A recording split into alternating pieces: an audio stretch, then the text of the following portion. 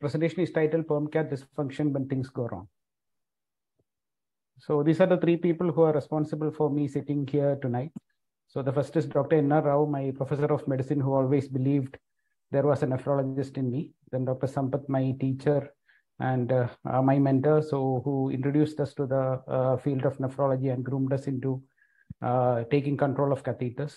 And Dr. Georgie Nainan, who always believed that nephrologists should do all interventions for CKD patients and who still believes in the same. So this is a seminal 1999 article. So this was termed the hemodialysis catheter conundrum. We hate living with them, but can't live without them. So the issue was that during that time in the US, the majority were starting dialysis on temporary catheters. But then they were having a lot of issues. Fistula was not being acceptable for a lot of them. And so then the others they were quite upset that the TCCs were slowly taking over. But much water has flown under the bridge after that time. And nowadays we have come into accepting tunnel catheters more, and the longevity have improved and the quality of life have become better. So this is where I started my journey. This is from our publications in April 2011, Indian Journal of Nephrology. So that is me there. So we started putting tunnel catheters in around 2007. So before we started, it was the cardiothoracic people who used to do. So it used to be a great show. Means they'll take the patient to the OP, make a big nick in the neck. They'll do a venotomy, blood will come gushing. Then they'll put the catheter through the venotomy. Then they'll do 2 stitches on either side. And that catheter will continue to bleed for 3 or 4 days, and then it will slowly settle.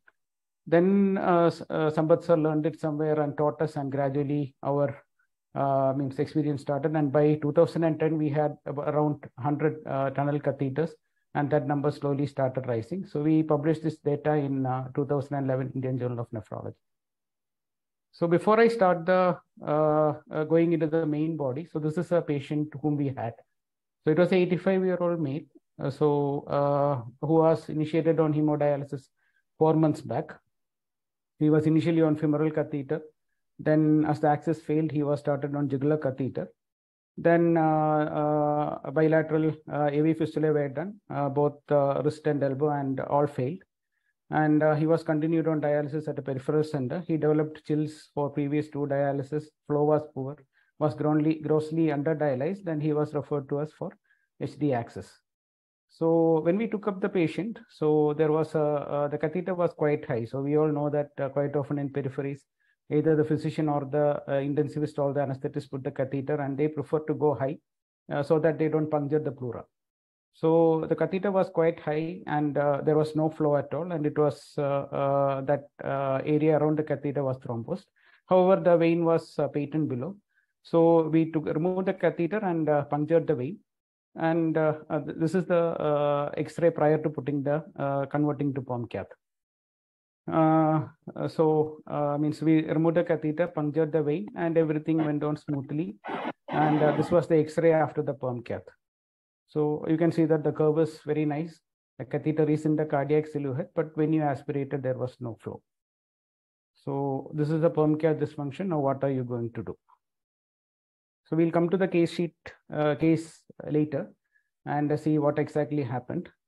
So just an introduction about PERMCATH. So PERMCATH, or chronic HD catheter, or cuff tunnel catheter, or it is called by a variety of names. So this is one of the common modes of access what we have now. So this is how it differs from the acute catheter. So in the West, if you anticipate dialysis for more than 3 weeks, you straight away go into a chronic HD catheter. And if it is acute for 1 to 2 weeks, then you go for an acute HD catheter. So chronic HD catheters, most are tunneled, and most of them have a retention cuff, and the tip is soft. So whereas in case of an acute catheter, it is a conical tip. It is because it is quite easy. But the other part is that tip is quite stiff, and it is quite easy to perforate. So the length is purposefully kept short so that it doesn't enter the right atrium and cause a atrial puncture. And you can have dual lumen or triple lumen in case of acute catheter, and the venous port is 2 to 3 centimeter distal of the arterial port. So chronic, you have multiple catheter designs. So you can have a staggered catheter, which almost resembles an acute HD catheter, or you can have a symmetrical tip design, or you can have a split tip design. And the material is quite different. So you have a polyurethane or silicone in case of acute catheter, whereas it is a thermoplastic polyurethane or a carbothane or a silicone catheter in case of a chronic HD catheter. The chronic HD catheters are quite soft, so that even if it goes into right atrium, the chances of perforation is lesser compared to that of an acute catheter. So this is the classical PERMCATH. So if you look at the split section, you can see that it is quite thick and it had two different lumens. So since this was the first chronic HD catheter to come into the market, the name PERMCATH stuck, and nowadays all chronic HD catheters are, as a generic term, referred to as a PERMCATH. So then came Tessio catheter. So these were two individual lumens, and then came VASCATH. So here what they found out that so you can reduce the wall in between and you can make it more compact, so that the chances of thrombosis or fibrin sheath is lesser. So these are the various designs. So this is the earlier catheter what you had. So this is the staggered tip design, and a typical example is the Maxit catheter. So you have what is known as a tip to cuff length. So this is what we commonly refer to. Then you have a tip to hub length. Then you have two hubs. Then you have a conical tip, and then you have a fibrin cuff. You have a cuff over here. So this is usually composed of dacron. So what it does is it causes an intense inflammation around that, and it fixes the catheter to the anterior chest wall. So the chances of it getting dislodged, and theoretically the chances of transmigration is lesser. So then you have the symmetrical tip. So this is the palindrome tip. So you have laser cut and square side holes. So this is the barred, I think, glide path. So you have a central hole, and then you have two symmetrical cut designs, and then multiple side holes. And this is the arrow vector flow. So you have, again, a symmetrical tip with the two side flows. So this is a hemofluid. So you have two different split ends. So advantage is that these are far apart, and the chances of recirculation is theoretically much less compared to the other catheters. Then you have antegrade catheters and you have retrograde catheters, but for practical purposes, both are more or less the same. So this is another regarding another slide illustrating the various tip designs. So this is a split tip with preformed curved tips, a standard split tip. Then you have a step tip or a staggered design. Then a symmetrical tip with side holes. Then you have a dual catheters. Both are separate, and you insert both of them differently. So what is a catheter dysfunction, or what is catheter malfunction? So this was first defined in the 2006 KDOCI guidelines. But what happened was that there were a number of criteria, and ultimately it was quite complicated. So KDOCI in 2019, it simplified into this definition. So they defined CVC malfunction as failure to maintain the prescribed extracorporeal blood flow required for adequate hemodialysis without lengthening the prescribed HD treatment. What are the consequences of catheter dysfunction or malfunction? The first and foremost is the dialysis becomes inadequate, because you have inadequate flow, you have inadequate clearances, and quite often the duration gets shortened down. So the dialysis becomes inadequate. So once the dialysis becomes inadequate, then uremic toxins start accumulating, and the patients becomes uremic, and the quality of life becomes poor. Because of the uremia, patients will have multiple hospitalizations, and because of the manipulations, the patients tend to develop multiple infections. So ultimately, due to hospitalizations and because of the infections and because of the other issues, the cost goes up. So ultimately leading to morbidity and even mortality. So that's why we should be very careful about catheter dysfunction or catheter malfunction. So another way of classifying is complete or incomplete catheter dysfunction. An incomplete catheter dysfunction in which the catheter runs for some time, but then suddenly it stops, and then it refuses to start. But once you start after instilling heparin or bicarbonate, then after some time it starts. And again, the same process continues. Complete is in which you attempt to start the dialysis, but then there is no flow, or there is very poor flow, and dialysis doesn't happen, or happens very substandard wise. Then you have immediate or late complications. The immediate complications are, the first and foremost is malposition. Catheter can go anywhere within the thoracic cavity, or within the abdomen in case of a means femoral PERMCATH. So you can have multiple kinks. So you can have a thrombus formation also. So these are the immediate complications. So late complications include fibrin sheath, thrombi, central venous stenosis, malposition, fracture, etc. So these are a few examples. So if you look at this catheter, so you can see that the catheter tip is not inside the RA or not even in the junction. And if you look at the outside means length, it is much more. So this is a catheter which has been pulled out. So this is a malposition. So if you look at this catheter, you can see that there is a kink at the entry point. So this usually happens when you try to make a small incision at the neck. So what we can do to avoid this is take a more wider incision and take a wider curve so that this doesn't happen. So another reason for this is there might be a tight band between the vein and the superficial tissue. So quite often you will have to remove the catheter a bit, then tighten the band. Small kinks can be usually ironed out due to the when the catheter starts running. But if it is such significant kink as this, then you need to remove the sutures there and then make the curve better. So this is another example of a malposition. This is not a tunnel catheter, but this is something which is enough to stop your heart. So this is catheter which went into a venous malposition. So ultimately, we did the contrast study, found out that it was in the vein, removed it and put it into the SVC. So this is another thing. You can see a small kink over here. So for this kink, we didn't do anything. So this got ironed out by its own after 2 to 3 sessions of dialysis. So what can you do to prevent immediate complications? So first and foremost is to do USG guided punctures. Because now you have ultrasound machines everywhere. You have machines in the ICU, you have machines in the ER, you have machines everywhere. So try to do ultrasound guided punctures as much as possible. Then try to do the procedures fluoroscopy guided. A lot of us even now do it on the bedside, but fluoroscopy guided will have its own advantages. Then if you find that if the patient has been on a long-term catheter and if the catheter is temporary catheter is not working well, you can try on the opposite side if the guide wire is not going, or you can puncture at a different area, or you can try interventions. Again, curves matter. Short acute curve can have problems, so you need a wide smooth curve so that the catheter functions well. So next we will come to the long-term complications. So the first and foremost is the fibrin sheath.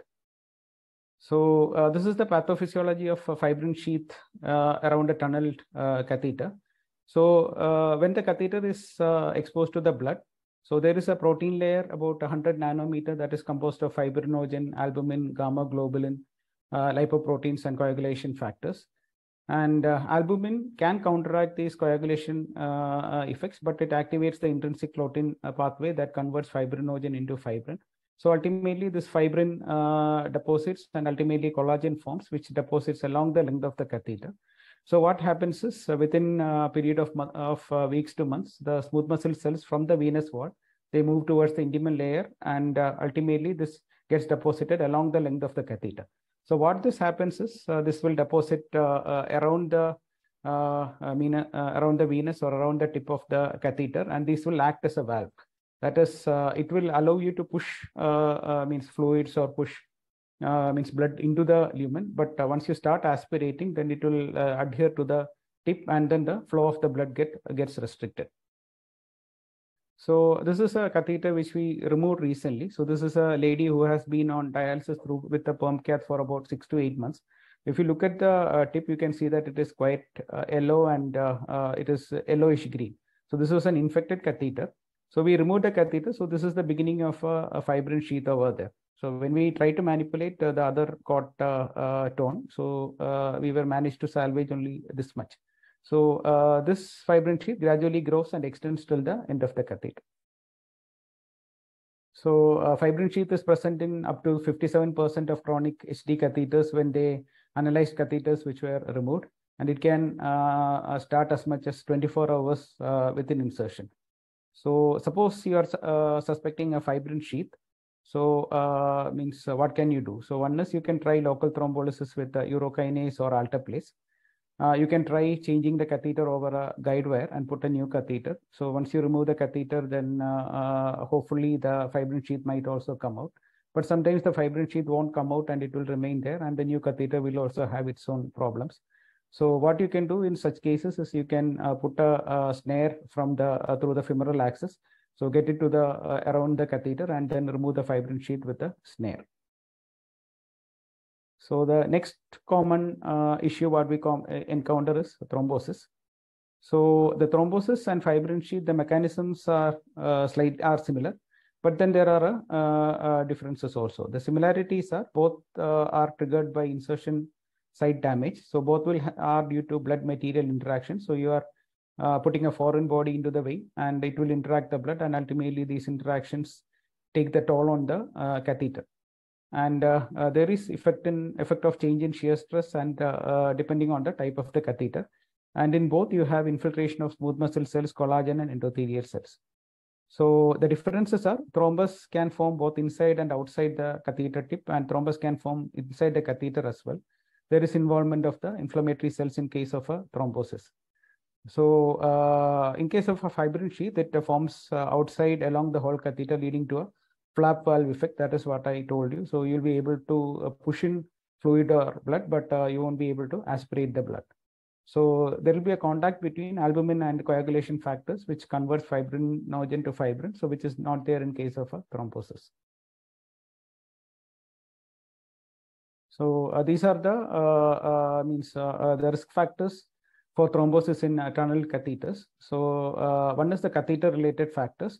So these include catheter caliber to weight ratio. So you have a larger catheter in a smaller vein, then the chances of a thrombosis is more.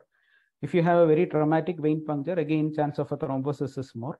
Catheter tip location is important. So if your catheter is very much into the SVC and it is not beyond the SVC RA junction, then your chance of developing a thrombosis is more. That's why nowadays you recommend putting the catheter slightly into the right atria. Then the patient-related factors are the central vein lumen diameter. So if you have a smaller central vein, the chances of thrombosis is more. If there is a history of thromboembolism, we see that there are multiple patients who develop all this. And if you take a past history, they have history of some thrombotic event in the past. So you put them on a small anticoagulation, they do very well, and they don't usually develop problems. So the other comorbidities include malignancy, so which is quite often a pseudo or a thrombotic state. Then if there is a congestive cardiac failure, again, there are chances of developing thrombus. Hypercoagulable state, again, means you can develop thrombi. Immobilization is another risk factor for thrombi. And hemodialysis induced factors include hypotension, venous stasis secondary to volume depletion. So this can also tend to develop thrombosis. So this is how thrombus develops.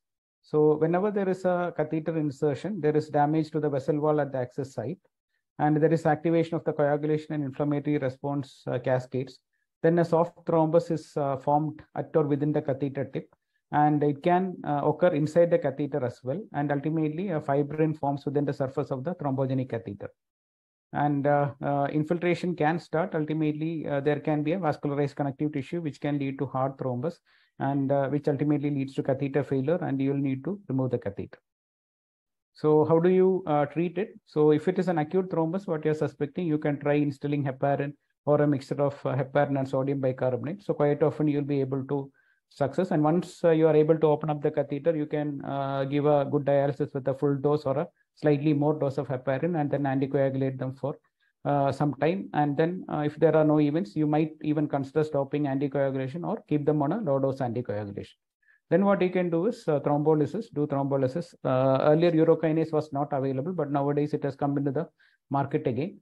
Streptokinase is the classical drug which has been used, but then the dosage what you use and what you get is quite different. And means what we have seen is patients can develop reactions, or patients can develop arrhythmias with streptokinase, which is not there with urokinase.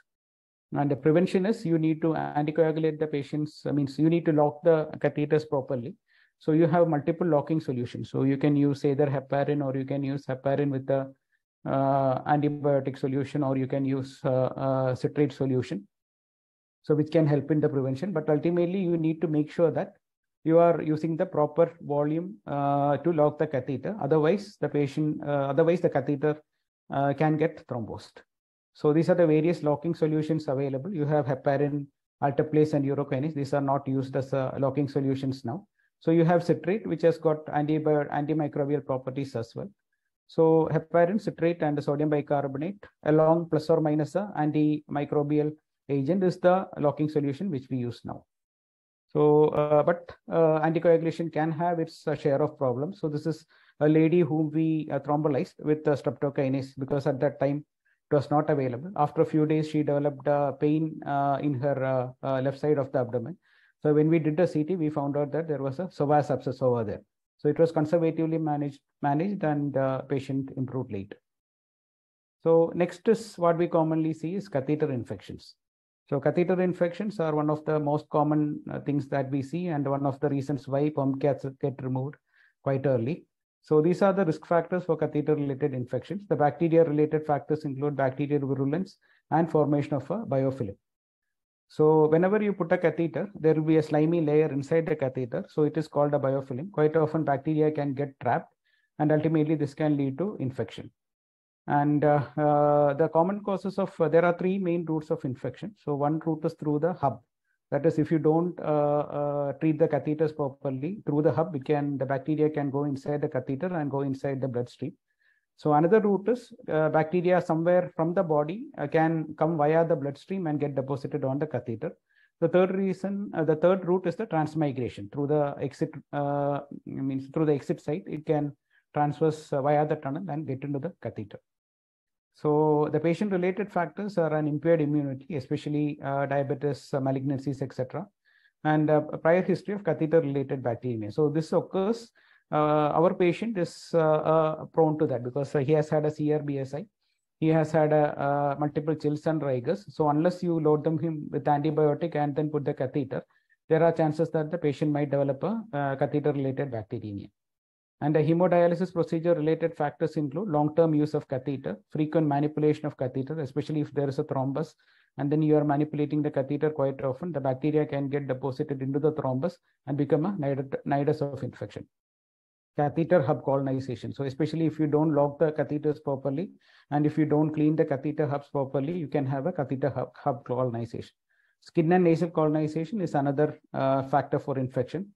So if the patient is getting frequent infections, and if there are if you are not finding any cause, then you can do skin and nasal swabs and see whether there are any colonizations there.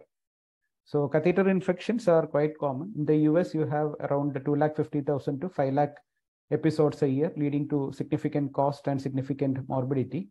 So you can have procedure-related risk factors like frequent dialyzer reuse, then poor quality water, or insertion-related issues, etc. So which can be tackled if your dialysis unit is good. So ultimately it leads to catheter dysfunctions and adequate hemodialysis. Antibiotic locking solutions help, but then there is always a other side that if you don't do the proper volume locking, the antibiotic can get into the system. And gentamicin is the most commonly used antibiotic, and it can theoretically go into the system, and it might, and if the patient develops deafness, the patient can always blame it on you. So if the catheter infection is severe, the removal might be required. So this is another interesting patient. So this patient came to us. So he was initiated on dialysis. He had a huge lump on his neck for which he was not willing to do anything. So he was on temporary catheter for about 2 to 3 months. He was not willing for a tunnel catheter initially, though he had poor veins. He wanted to take the chance. So he underwent the fistula failed. And this is the problem with the converting delayed catheters, because there is epithelialization of the edges of the temporary catheter, and sometimes it doesn't heal. And the problem with him was his neck was short, and because of this large mass over here, there was not enough space to manipulate the catheter. So unfortunately, we had to convert his temporary catheter into a tunnel catheter. And we did a proper secondary suturing, but this fellow vanished to some other place because he was getting low-cost dialysis there, and came back after 5 months with 1 episode of fever and some discharge from the tunnel. So when we looked at that, there was nothing. This tunnel had properly epithelialized, and there was no point in manipulating this then, because it was epithelialized, and there was again manipulating it will lead to more morbidity than do good for him. And after 3 to 4 months, he developed multiple episodes of CRBSA, and ultimately this catheter had to be removed. So coming to central venous stenosis. So this is another thing what we commonly encounter. So central venous stenosis happens in a lot of tunnel catheters. So what happens is, after endothelial, there is an endothelial damage after vein cannulation, and there is change of shear stress, and there is intravascular thrombosis and vein remodeling. Alongside, there is thrombin generation, platelet activation, inflammatory response. And this catheter is not a static entity. So whenever you breathe, or whenever you turn your head, or whenever there are changes in position, this catheter moves, and this rubs against the vein. So ultimately, this causes inflammatory process, and there is a deposition of platelets, and there is a venous wall modeling. So ultimately, there is a central venous stenosis. So this is one patient who had whom we had to remove a PERMCATH. They did a they did a AV fistula. Fistula was working, but then fistula failed, and he wanted to do a repeat PERMCATH. So when we initially we tried it on the bedside. So when we put the catheter, it was not going through. So this is the X-ray. So you can see that the guide wire is getting coiled over here. So there is an obstruction somewhere over here. That is the reason why the guide wire is getting coiled. And the clinical manifestations of central venous stenosis are quite often there will not be anything. You can have a facial puffiness, you can have arm edema. So remedies are, if there are no symptoms, you leave it alone. You don't do anything, because quite often you can have multiple collaterals which will take care of the venous return. But if the patient is symptomatic, or if you want to put a catheter and it is not going in, what you can do is you can do a central vein dilatation and then put the catheter in the same sitting. But it is not safe, because you can have, So you can have complications of this as well.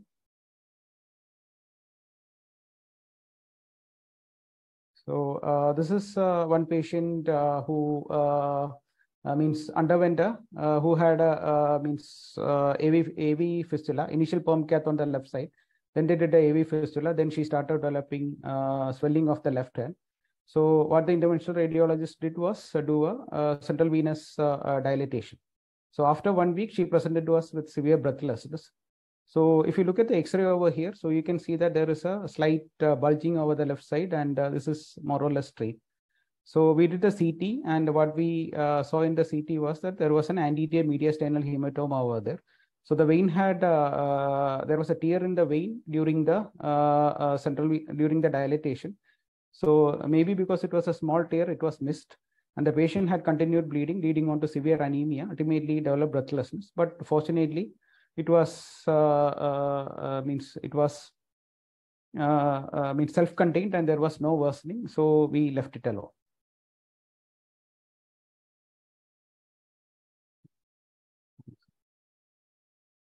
So these are the things what can be done for a central venous stenosis. So this is an angiogram. So if you look at that, so you can see the stenotic segment over here.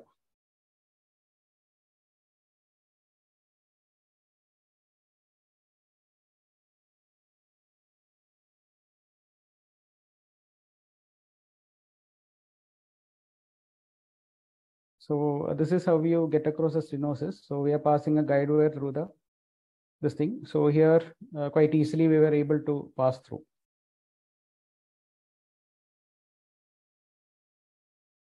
So after we pass the get across the lesion, so what we can do is pass a balloon and then inflate it and then do the dilatation.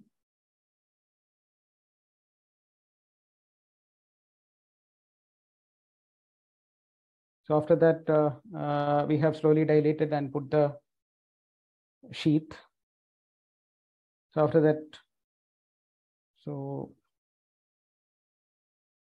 this is the catheter after insertion. So you can see that there is a nice curve, and it has been positioned correctly.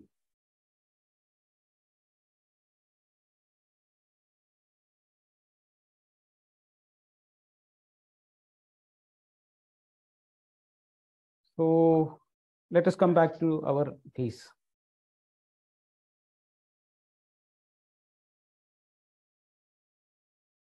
So I think, yeah. So this is the X-ray. So we have put the catheter. So this is the X-ray after that, but there is no flow. So what are you going to do? So what next? So I think anybody?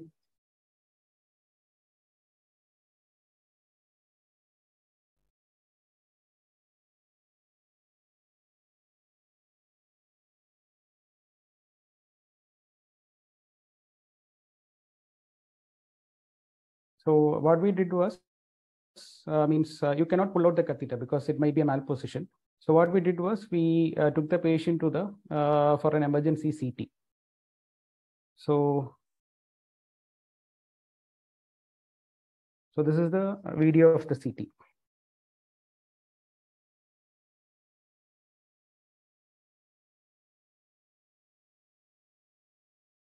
Okay, so this is the CT. So you can see the PERMCATH coming over here. So this is in the vein. Okay.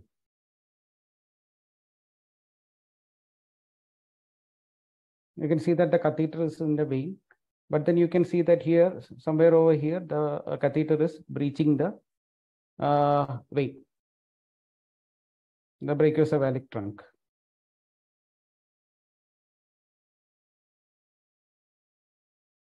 Yeah, and it has breached and it is going along the pleura.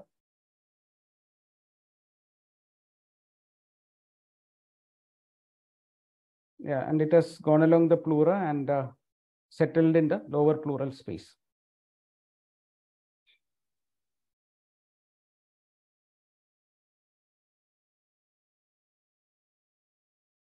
Okay, so this is the CT, the other view. So you can see that it has entered the vein. So it has gone out of the vein and then gone into the pleural cavity. So there you can see that there is a small thrombus also at the level of the breach. So this is the reconstruction. So you can see the catheter over here. From the vein, it has gone inside into the pleural space. So I think this is enough to stop anybody's heart. So thankfully, the patient was hemodynamically stable. He was maintaining his saturation. So what do you do next? So you are totally freaked out. So what are you going to do? So so what we did was, so we got a cardiothoracic and surgical opinion. Basically, there are two types of management. So you can what has been commonly described in the books and in the journals is you call the cardiothoracic, do a thoracotomy, and remove the catheter. But this is the 85-year-old male, weak, had a recent CRBSI. And the cardiothoracic surgeon opined that doing a thoracotomy for a suture is too gross. So why don't you consult a cardiology? So we asked our cardiologist, and we decided to go in the this thing wise.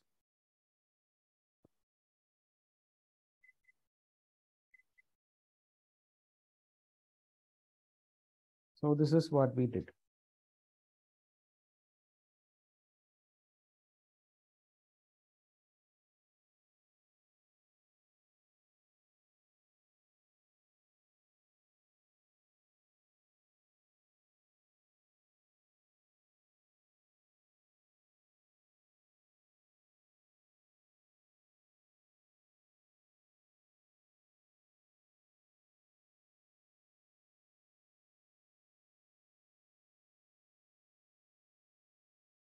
Okay, so what we did was we first entered through the femoral route, then got a guide wire across into the right subclavian vein. So this is to anchor the guiding catheter and to anchor the balloon. Then after that,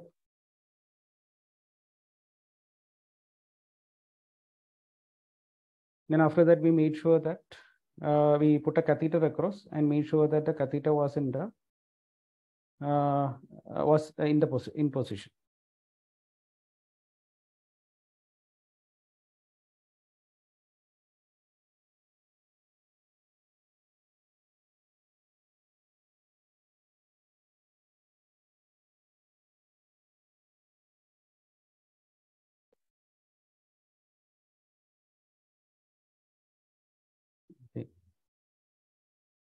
So after that, we put a guide wire into the into the catheter and then pulled out the catheter. So after that, from the earlier guide wire, a balloon was introduced. So what we used was a peripheral arterial balloon. So it was a 20 millimeter Taslic balloon. So you can use a mammoth balloon or some other peripheral balloon. And then we inflated the catheter, inflated the balloon and kept it in place for about 10 minutes. So what happens is when you keep over there, what we are doing is a tamponade over there and the thrombus formation will be there. And because it is a vein, usually the clot will hold.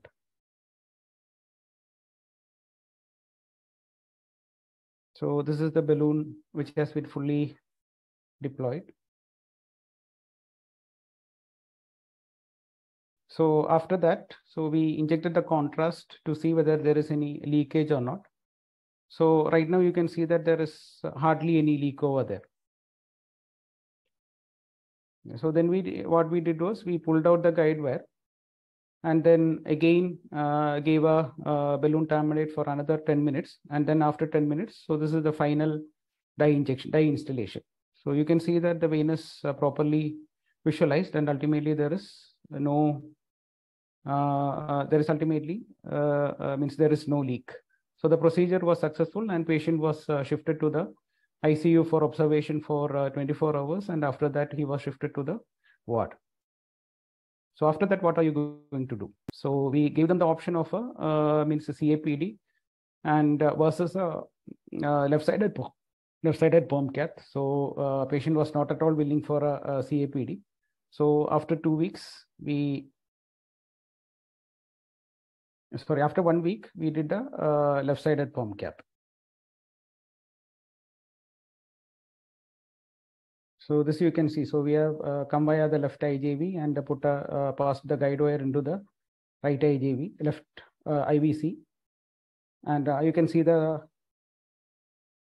So you can see the catheter guide sheath earlier, and the catheter is going in, and you can see the final catheter. So this is a left-sided PERMCATH what we did.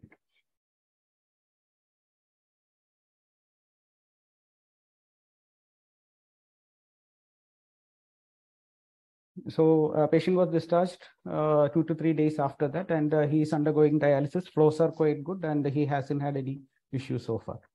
So to summarize, PERMCATH dysfunction is PERMCATHs are double-edged swords. So you can have an excellent dialysis quality because you can run the dialysis at even 350, 400 ml per minute. However, if you are not taking care of it properly, you can have multiple issues like we saw earlier.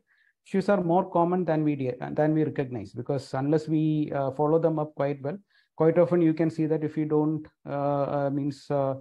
monitor them well, we have PERMCATHs running at 200 or not because there is some increased arterial, increased venous pressure or the flows are inadequate. So ultimately, if your dialysis staff is not vigilant, you can have issues and issues may happen anytime. So this was a procedure which should have been finished in and out in 20 minutes, but ultimately, even after all this, which went on smoothly, we had an issue. And and insertion should be ultrasound guided, and preferably the procedure should be fluoro guided.